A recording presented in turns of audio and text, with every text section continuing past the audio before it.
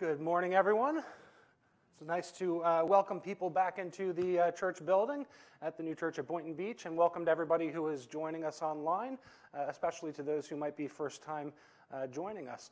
What we'll do is we'll begin our worship service by rising, and we'll open up the Lord's Word and say a sentence of Scripture, and then we'll follow that by singing hymn number 1077. And just as a reminder for us in the room, to not sing out loud, but maybe sing more in spirit, and praise the Lord that way. So how about we rise for the opening of the Lord's Word?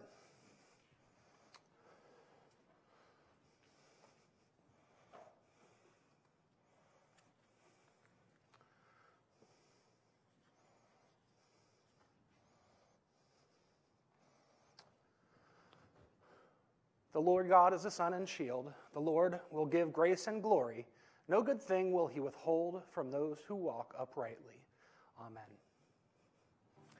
O come, let us worship and bow down. Let us kneel before the Lord, our Maker. You can follow along on page 96 of our liturgies.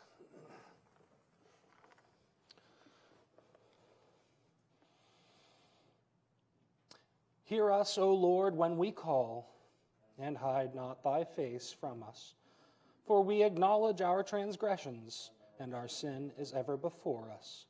Turn us again, O God, and cause thy face to shine, and we shall be saved. O Lord, hear, I pray, the voice of my supplications. If thou, Lord, shouldest mark iniquities, O Lord, who shall stand? But with thee there is forgiveness, that thou mayest be feared. I wait for the Lord. My soul doth wait, and in his word do I hope. For with the Lord there is mercy, and with him is plenteous redemption. Amen. Be pleased, O Lord, to deliver us. O Lord, make haste to help us. Show us thy mercy, O Lord, and grant us thy salvation. O Lord Jesus Christ, you are our Creator, our Redeemer, and our Savior. You came into this world in the darkest times, and you brought light. Lord, when we are in our darkest moments, we hope and pray that you will too enter in with light, to give us light along our pathway so that we might see the life that you have set before us, that it is a life not meant to be lived for ourselves alone, but for you and for your heavenly kingdom. Now please join me in saying the Lord's Prayer. Our Father, who art in the heavens, hallowed be thy name.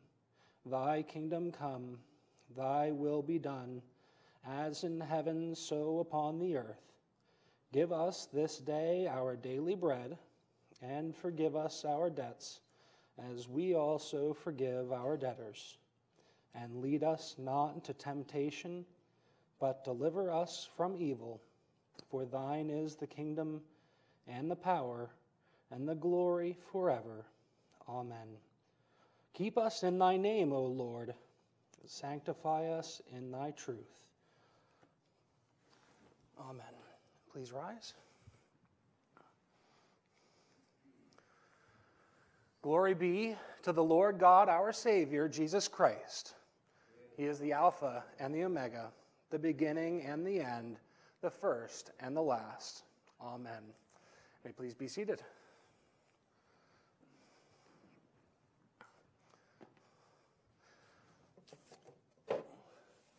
Our first portion of the service this morning is for our children, both here and also online. And I wanted to talk to you guys.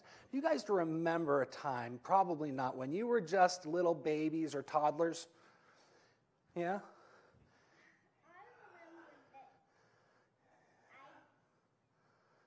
Yeah. You hadn't even learned very much yet, huh? You know what's kind of funny when you guys play the game peekaboo with babies? Normally you'll go like this and you'll pull it up and go, peekaboo, right? You know, when you first do that and the baby doesn't see you, sometimes they just think you're gone. They don't even know that you're there because they can't see you. Have you ever thought that your parents couldn't see you because you couldn't see them? How would that happen? Maybe you were doing something you shouldn't and you didn't notice that your parents actually saw you. One time my little sister thought my parents couldn't see her, and she had taken a pair of scissors outside and she cut her own hair because all the boys got to have mohawks. And she wanted a mohawk, and so she took scissors and she was clipping it outside. And Mom came out and said, "What are you doing?" Now, this is a pretty obvious question I think you'll all get. Do you think that just because we can't see the Lord, that he can't see us? No. How does he see us if we can't see him?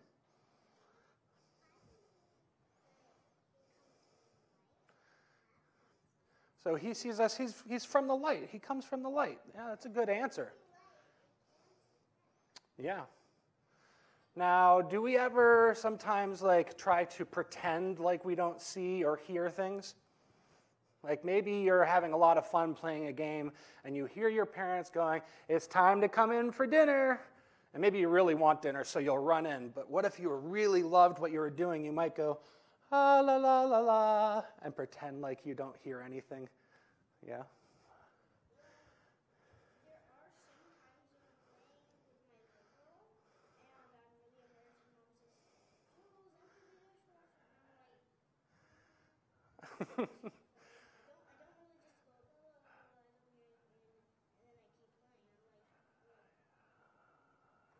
Kind of don't want to. So he said that there are times when he's playing with his Legos and Mom might say, "Hey, Jules, could you come empty the dishwasher?" And he might not go la, la, la and pretend not to hear that way, but he might just go and pretend not to hear, right?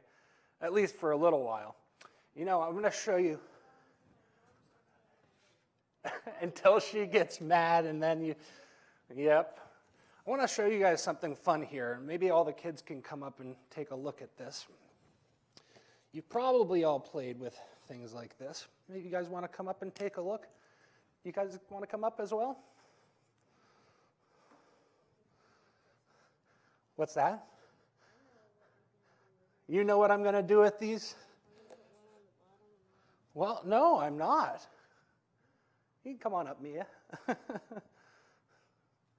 So check this out. Sometimes when the Lord gets close to us, the Lord wants to be really close to us, doesn't he? How close does the Lord want to be with us? Right next to us. So let's pretend that this magnet right here is the Lord. Sometimes we don't want to be so close to the Lord, though. And so we run away. What? Sometimes it happens so much that when we're running away, the Lord lets us learn lessons, and it actually changes us. Did you see what happened there?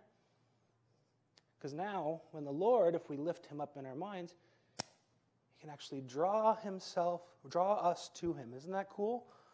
Magnets are really fun because in some ways it can show how we try to run away from the Lord no matter how close he tries to get. And sometimes that happens and it changes us. And then the Lord will lift us up to him. What do you think changes in us that makes us kind of turn around? Did you hear when we were saying this morning, we were just about to say the prayer, and one of the parts we said, "Turn thou us unto thee, O Lord, and we shall be turned." You see how the magnet, when it happens, it turns over? We're all kind of faced in the wrong direction, and we need to be turned over. So sometimes the Lord, as close as he tries to get, we try to run away, and eventually we realize, it's better to be with the Lord, right? Isn't that kind of fun? I'll have you guys take some magnets home with you. Here's a couple for you, and a couple for you, a couple for you, and you and Ben get to share the big ones. Thank you. We're going to read a little story that the Lord told us in the Gospels. For any adults that might not have seen that, I'm pretty sure you know how magnets operate and their polarity. So we're going to read a little story from the Gospels. This is from the Gospel of John. And there's something really important that the Lord says here, that if he is lifted up, he will draw all people to him. It's a pretty important saying. We begin in chapter 12 of the Gospel of John, verse 23. saying, "But Jesus answered them, saying, 'The hour has come that the Son of Man should be glorified. Most assuredly I say to you, unless a grain of wheat falls to the ground and dies, it remains alone. But if it dies, it produces much grain. He who loves his life will lose it, and he who hates his life in this world will keep it for eternal life.'" Now let's think about that for a second, like our magnets. He who loves his life will lose it. The person who loves his life is kind of like the person who's running away from the Lord, right? They don't want to necessarily turn and do what the Lord asks, or in Julian's example of, I don't really want to have to do the dishes right now. I would rather much play my Legos. That kind of pushing away or trying to stay away from the responsibility that the Lord gives us. It's very similar to that. So somebody who loves their own life is going to lose it. But those who are doing the Lord's will not. It says, "If anyone serves me, let him follow me, and where I am, there my servant will also be. If anyone serves me by him, my Father will also honor. Now my soul is troubled." This is the Lord speaking. "What shall I say? Father, save me from this hour? But for this purpose I came to this hour. Father, glorify your name." Then a voice came down from heaven saying, "I have both glorified it and will glorify it again." Therefore the people who stood by and heard it said that it had thundered, and then other people said, "An angel has spoken to him." Jesus answered and said, "This voice did not come because of me, but for your sake. Now is the judgment of this world. Now the ruler of this world will be cast out. And if I am lifted up from the earth," here's our big important statement here, "if I am lifted up from the earth, will draw all people towards myself." We're going to finish this story in just a second, but I want to think about that. If I am lifted up from the earth, then I will draw all people towards myself. Isn't that a very powerful thing? What do you think it means for the Lord to be lifted up from the earth? Yeah?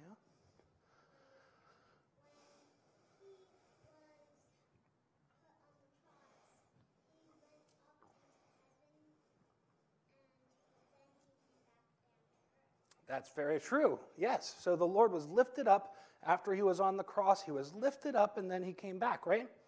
Yep, that's exactly right. That's one way of him being lifted up from the earth. That happened thousands of years ago, right? But do you know that happens hopefully every day in our minds? That the Lord is lifted up from the earth.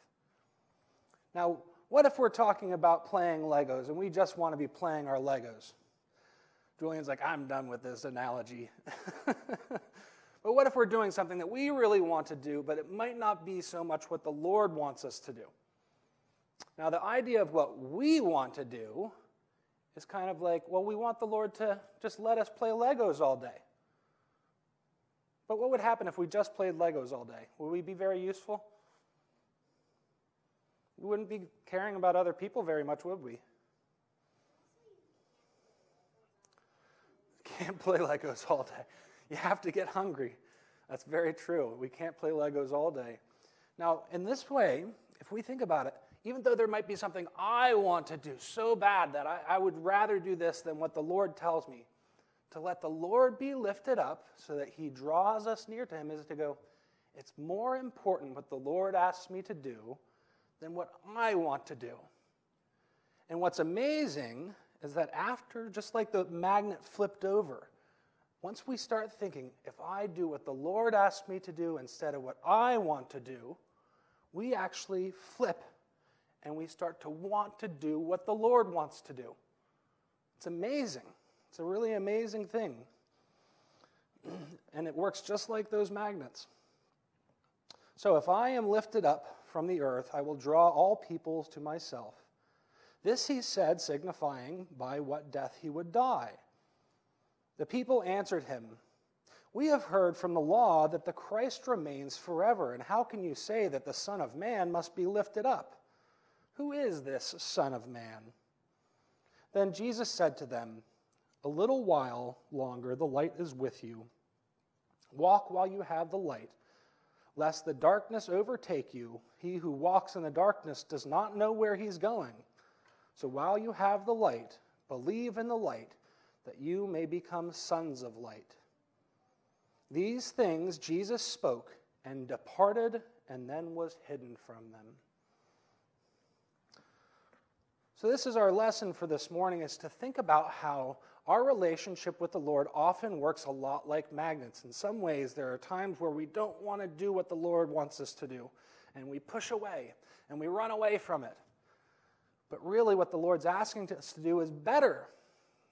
And so the Lord might let us kind of do our own thing for a while, but eventually we aren't going to be very happy with it. And so hopefully we'll take the time to turn our hearts to the Lord, to lift him up, and then he will draw us close to him. And that's where true happiness comes from, is to be close to the Lord and to do his will. Amen. And now for a blessing on the children before they can go off to Sunday school. Please bow. The Lord give his angels charge over you to keep you in all your ways. Amen.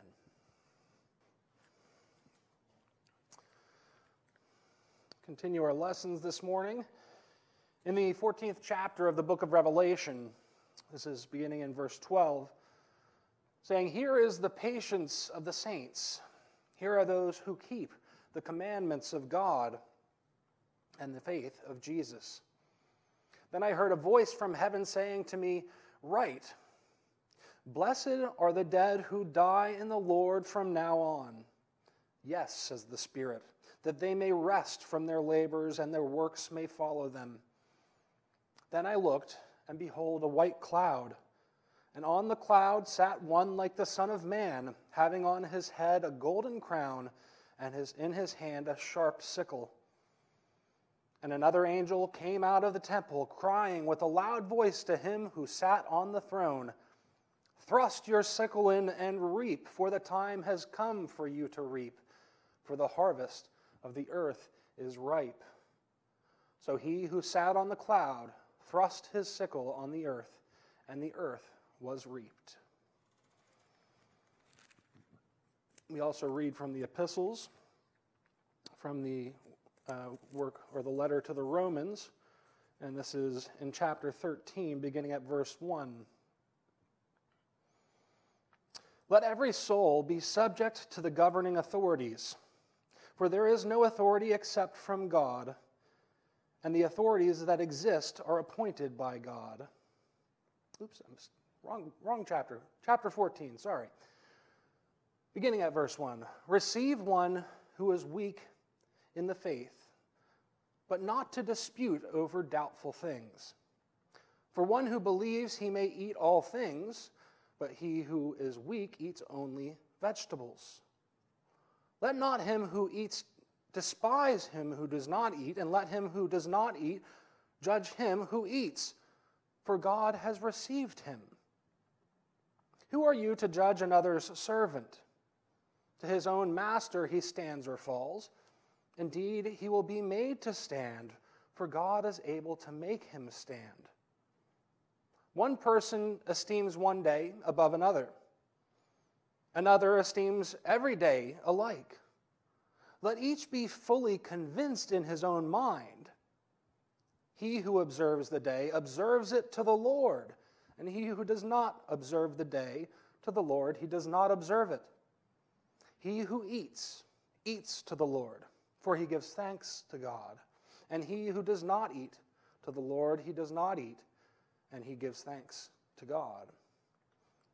For none of us lives to himself, and no one dies to himself. For if we live to the Lord. And if we die to the Lord. Therefore, whether we live or die, we are the Lord's. For to this end Christ died and rose and lived again, that he might be Lord of both the dead and the living. And why do you judge your brother? Or why do you show contempt for your brother? For we shall all stand before the judgment seat of Christ. For it is written, As I live, says the Lord, every knee shall bow to me, and every tongue shall confess to God. So then, each of us shall give account of himself to God. We also read from the work Apocalypse Explained, number 899, and this is speaking about the statement in the book of Revelation saying, "Blessed are the dead who die in the Lord from henceforth," saying that this means the resurrection into everlasting life, who had so far lived a life of charity and will so live hereafter. This is evident from the signification of the dead in the Lord as meaning those who rise again into everlasting life, of which we shall speak presently, and from the signification of the dead and those who die from henceforth, as denoting the resurrection of those who had so far lived a life of charity and who will so live hereafter. For these things are said of those who keep the commandments of God and the faith of Jesus. And these are such as live according to the Lord's precepts in the word and acknowledge his divine. That is, such as live a life of charity from the Lord. Now, the reason that death signifies resurrection, and that therefore the dead signify those who rise again into everlasting life, is that death signifies hell, and consequently evils and falsities. And these must die in order that a man may receive spiritual life. For before these are dead and extinct, a man does not possess spiritual life, which is what is meant in the word here by life, life eternal and resurrection. Therefore, by dying, here and elsewhere in the word is meant the extinction of a person's own life, which, regarded in itself, consists of nothing but evils and the falsities therefrom. And because on this life becoming extinct, spiritual life enters in its place. Therefore, the dead in the Lord mean those who have been made spiritual by the Lord. Amen. Here end our lessons. Blessed are those who hear the word of God and keep it.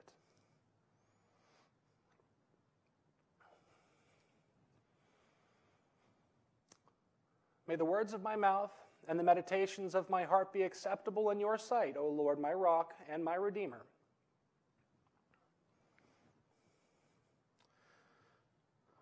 So my brother Levi used to tell this silly joke about worrying, and it kind of went like this. In life, there are only two things to worry about. Either you're sick or you're well. And if you're well, then, there's nothing to worry about. But if you're sick, there's only two things to worry about. Either you're going to get better or you're going to die. Well, if you get better, there's nothing really to worry about. And if you die, there's only two things to worry about. Either you're going to go to heaven or to hell. Well, if you go to heaven, there's nothing to worry about. And, if you go to hell, you'll be too busy hanging out with your friends to worry about anything, so don't worry. Of course, hell is not a place where you're going to go just enjoy the company of your friends. It's not a pleasant place. And this silly joke, it's just a joke, but it has something to it. It has something important about it, and it has to do with the things that we actually worry about. We really do. All of the things that we worry about fall into two categories: life and death. We worry about living, and we worry about dying, whether it's our own life or somebody else's death or our own. Those are kind of the categories. And of course, it's a lot more complicated than that.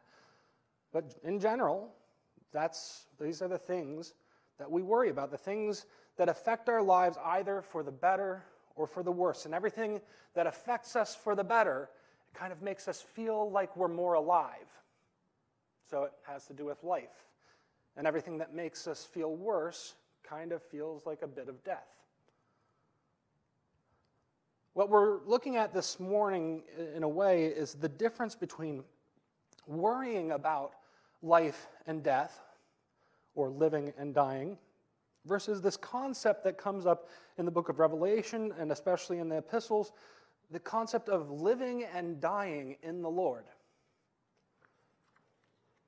I love that statement that we read, the whole thing, if we put it together. For if we live in the Lord. And if we die in the Lord. Therefore, whether we live or die, we are the Lord's. I think it's a very powerful statement about the confidence that one can have in life and also in the Lord. And it reminds me of one of my favorite passages in the writings for the new church, in Arcana Celestia 84:55, talking about peace and trust. It says that peace holds within it trust in the Lord. The trust that he governs all things and provides all things, and that he leads towards an end that is good. When a person believes these things about the Lord, he is at peace, since he fears nothing, and no anxiety about the things to come disturb him. How far a person attains that state, though, depends on how far he attains a love to the Lord. So it all goes back to that. Whatever we're doing, whether we're living or dying, we are the Lord's.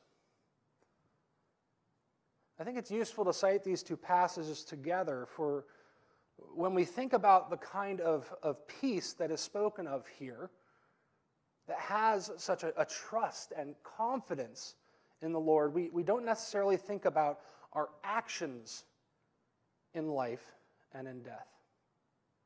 That peace sounds like something that one either has or they don't. It's just kind of something that people wait for. People who have this trust in the Lord can just go, oh, it's all going to happen in the Lord's time, and just let things go.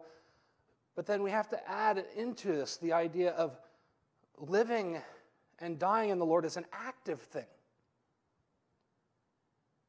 It adds the element that we play a part in bringing that peace into our lives and into this world. Now, to really get to this topic about living and dying in the Lord, we do need to begin by discussing those words, life and death, living and dying. What do those actually mean in the Lord's Word? Because it can get a little tricky. There's lots of different kind of even opposite meanings, it seems, in the spiritual sense of the word, depending on the context. So we might take the Lord's statement, for instance. We read it in the Gospel of John. Here's the version of the Gospel of Matthew in chapter 16:25 says that, for he that will save his life shall lose it, and he that loses his life for my sake shall find it. This is a statement that's in all four Gospels. The Luke version then adds, he who loses his life for my sake shall not just find it, shall save it. And then the Gospel of Mark adds, he who loses his life for my sake or for the gospel's sake shall save it. So it's interesting that we have these four different versions, and they're all slightly different, and they add little bits to each other, but the word we're focusing on is, what does that word life mean in all of these?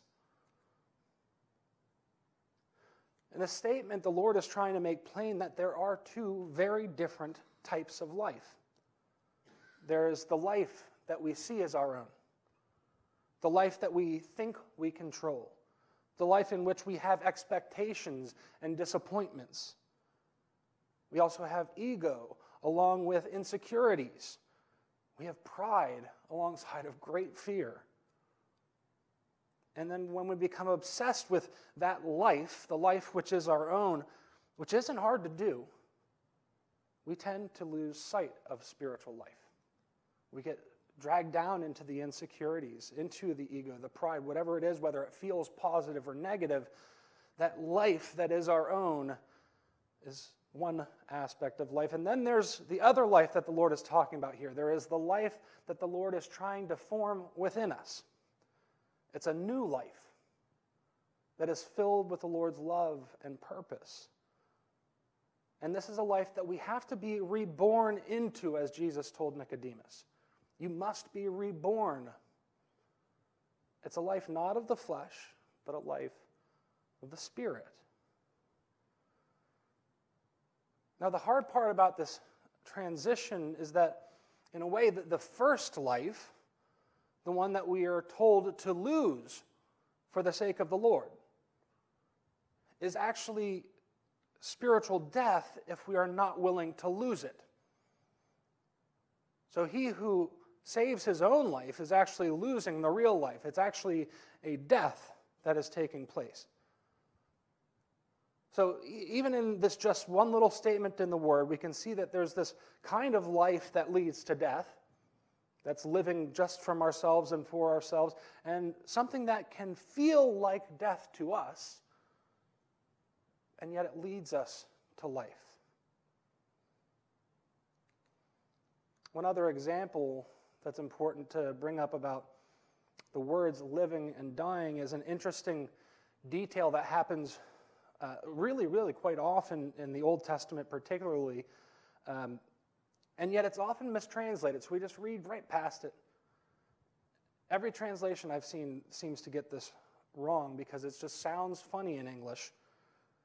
You might hear, like, for instance, we've brought this up several times, but in the Garden of Eden, when the Lord tells them not to eat of the tree of the knowledge of good and evil, we read, "If you do that, you shall surely die."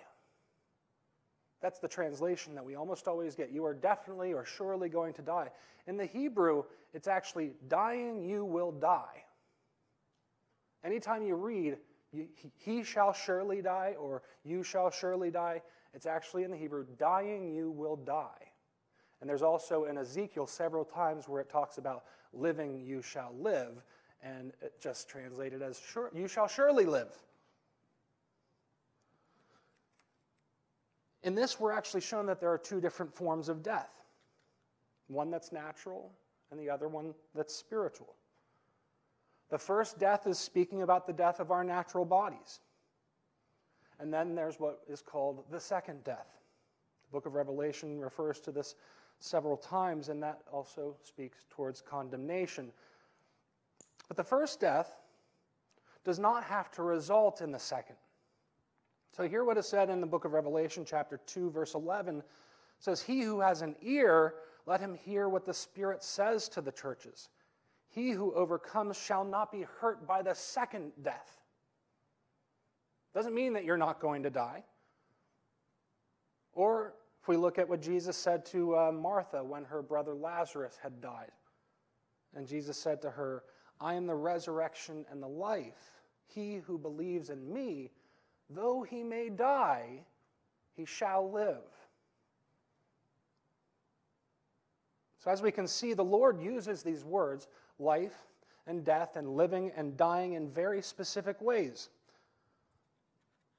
So I want to turn us now to our reading in the book of Romans. And then we're going to get to a couple of points I hope that we'll take away from this morning's talk about how to have more confidence in both living and dying in the Lord with these kind of newer understanding of these words. So, the statement in Romans says, "For if we live in the Lord, and if we die in the Lord." Now we see in this chapter, leading up to this statement, Paul is actually trying to quell some disputes amongst the church in Rome. It seems that there were some problems that were coming up concerning exactly how people are supposed to live a Christian life. And you have some people who were that were brought up Jewish that are a part of this church, and some who are more brought up Roman, and they're all a part of this new thing that I don't even know if it's called Christianity yet. But we have this group that's all trying to live as a church together, and they're having problems with each other. Well, why aren't they, giving up those old Jewish dietary restrictions? They're not willing to give up. I mean, do they not trust in the Lord? And the other guys are going, well, we're really following it to a T here. I mean, we're even taking care of these dietary laws. Why aren't they? And so you have these disputes over things that seem to not be all that important. There also seemed to be a problem with the days that should be considered holy days or the Sabbath. So some might worship on Saturday versus Sunday. And so Paul's coming into this circumstance, noticing these issues, and he's trying to kind of, first of all, not have a split in the church. And if you ever wonder how churches split, these are really the kinds of reasons that are most common. There are some really deep splits that are, important, but sometimes it's really over these tiny things. Well, they're not doing it the way that I think that we should do it, or some people think it should be done this way and other people should do it this way. I mean, rock music shouldn't be allowed in church. That's just wrong. They're doing it wrong. So in some ways, Paul's looking at these are kind of minor things. But what he's trying to do in the end is show them it doesn't matter really what the practice is. He's saying, whoever you are, whatever your beliefs are, live according to that. Live to the Lord with that. Whether you're eating just vegetables or the full thing, do it to the Lord. If somebody is eating, eat to the Lord. If you're separating or hallowing a day, whatever day that is, hallow it to the Lord. If it's according to your beliefs, that will be accepted. It says that the Lord will be able to rise them up, to lift them up. So Paul's challenging them to see things differently. He's challenging them to look at the motive itself and not the specific action. And so the question is are both those who are following the Jewish dietary laws and those who don't, are they eating to the Lord?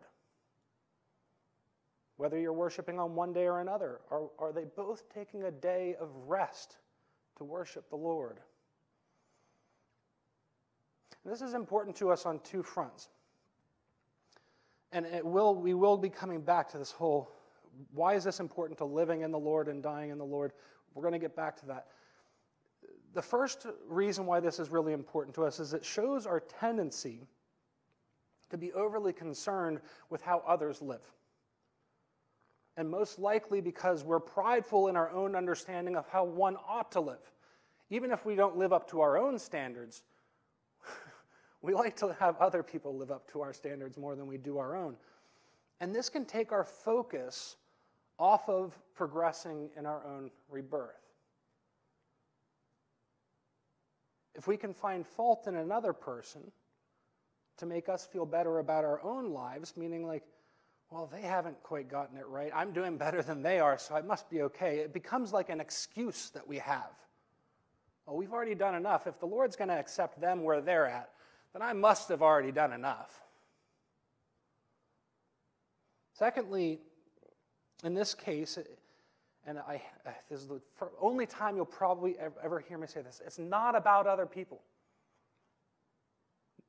In the end, it's about other people, but in the initial work, it's not about other people. The question is, are you or I doing these things for the Lord?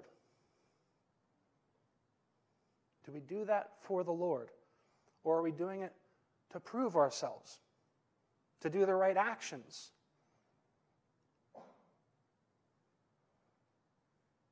So this brings us to our second part of our statement. If we die in the Lord. That was kind of like, okay, if we're living, most of the time we have this tendency to look at other people instead of looking at our own faults and working on them first. And we make excuses. The second, which is talking about more of the death part, if we die in the Lord, because really living in the Lord actually brings about dying in the Lord. I'm going to repeat that. Living in the Lord brings about our dying in the Lord. In this case, we're not talking only about natural death, of course. We are talking about the death of our proprium. We're talking about the death of our old self, that self that would be more concerned over a natural and legalistic approach to worship. When we truly live in the Lord, the parts of us that get in the way, the selfishness, pride, insecurities, those have to come to an end. Our passage in Apocalypse explained was very blunt about this. It says that those things have to die before the spiritual can be implanted. Any of those things that are caught up in our old self that is supposed to die, the life that we want to save but we're told to lose for the sake of the Lord, those things must be buried with our bodies at the end of this life. And this is a really tall order. And it's one that we can't succeed from ourselves. A little bit of a side note, but I think it's a good analogy. Has anybody at least heard of the Terminator movies? Got a few people. The Terminator movies, it's Arnold Schwarzenegger. And in the second one, Arnold Schwarzenegger is the bad guy in the first one. He's the good guy in the second one. But they're trying to make sure that they don't have these cyborg war machines ever again. And so the only one that's left at this time is Arnold Schwarzenegger, and he realizes that he must be destroyed in order to get rid of that evidence. But it's interesting, he is programmed not to be able to destroy himself. And so the end of the movie is Sarah Connor actually, he hangs onto a chain and she actually dips him down into this molten metal stuff. But he is programmed not to be able to destroy himself. And that's something that we deal with. This is why it's kind of impossible as of ourselves to let our old selves die in order that we may be reborn in the Lord. We can't terminate our old selves, but of course, that's where the Lord comes in his divine human, in his divine power over heaven and earth. The Lord said in our reading from John 12, that if he is lifted up from the earth, he will draw all to himself. This is the essential in all worship. That the Lord is lifted up in our minds and hearts. The Lord in the Gospels also said, just as Moses rose up the serpent in the wilderness, so must the Son of Man be lifted up. It's not just using our religious life to make things better in this world, to make us feel better, or to think that our religious life will somehow make us gain prosperity or wealth or happiness or anything. It's not necessarily about happiness in this life. It'll also bring that, but that's not the point. If we're stuck on just the worldly happiness, then that's not raising up the Lord. It's raising up the Lord in our minds to go, how is he changing us from the inside out? How is losing that life going to give me a new life in the death of that part of us? So this being the essential of all worship, to lift up the Lord in our minds and hearts so that we do not live to ourselves or in ourselves, but in the Lord. That his ways are higher than our ways. And we're going to kind of backtrack in this Gospel of John story. So he says that if he is lifted up from the earth, he will draw all to himself. Just before this, there's the important statement, now the ruler of this world will be cast out. Now the time has come. The ruler of this world is the one who keeps us stuck in and living for ourselves and from ourselves. For him to be cast out has the same meaning as our old self dying. So we put that back in the right order. But now is the judgment of this world. Now the ruler of this world will be cast out. And I, if I am lifted up from the earth, will draw all to myself. It shows us there's a process that the death of the old self must happen first before the Lord can fill us in with a new life, a life that is dedicated to him and dedicated to other people. So let's turn our focus away from living our own lives, is basically what that's saying, which would lead to death. So he who loses his life for my sake will save it.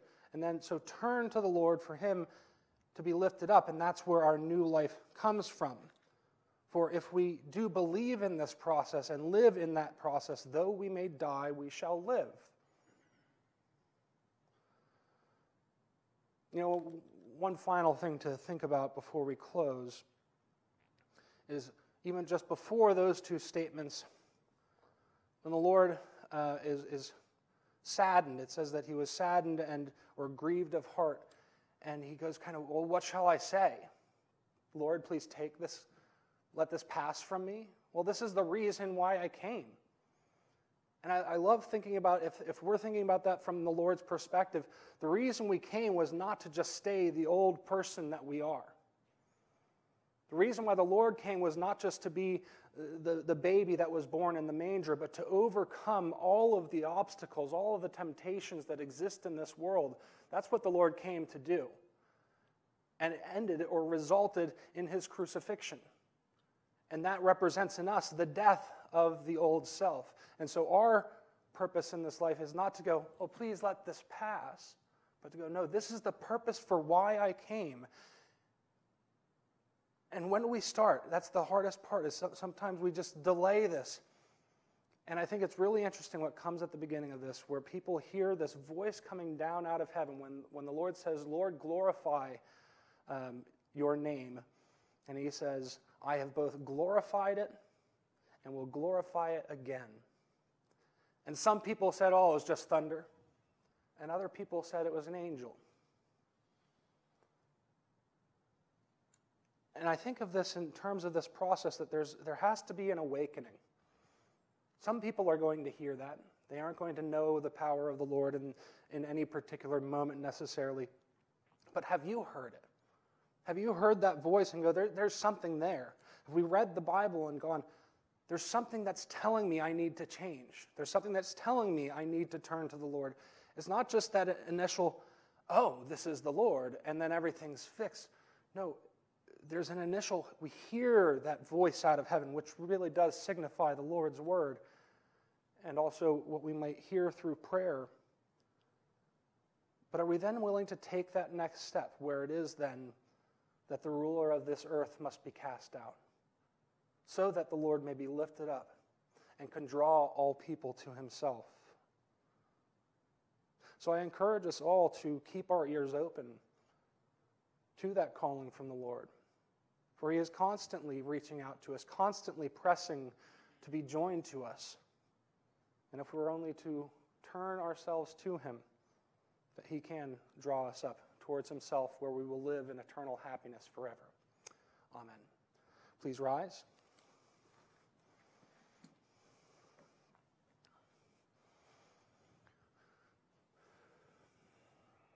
And now to the one only God, Jesus Christ our Lord, be glory and dominion forever and ever. Amen.